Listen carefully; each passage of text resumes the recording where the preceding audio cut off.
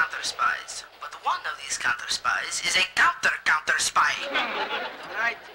One of you knows what happened to the Tsar's diamond belt buckle, and I mean to find out which one it is. Just a second.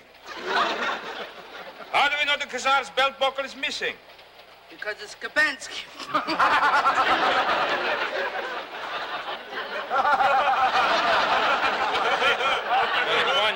Now come clean, or I'm going to throw each one of you off the train one at a time. I've got the theory. Yes, perhaps the Tsar, whose fondness for fashion is famous, belted his buckle on the back of the button-down bell-bottoms. Boobala? That is the worst theory I ever heard. Look at me when I'm going to throw you out the train.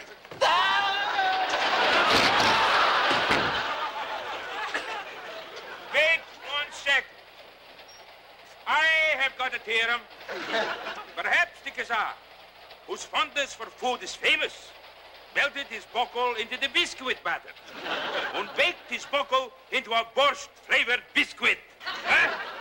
I was wrong. That's the worst theory I ever heard. Oh, listen, if you see the other fellow, tell him I apologize. Wait a second, I got another theory.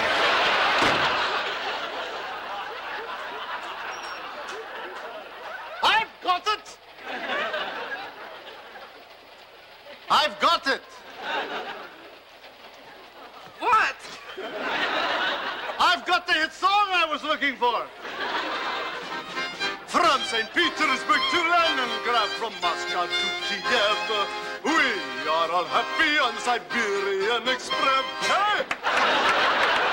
After that song, I throw myself off the train.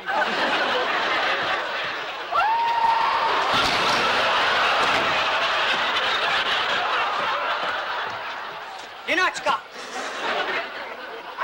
did you find my diamond belt buckle?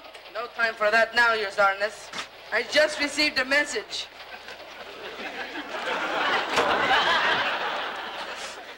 From Moscow. The peasants are revolting. If you think the peasants are revolting, look what happens when I raise my hands. Tsar or no Tsar, that's the worst underwear I ever saw. And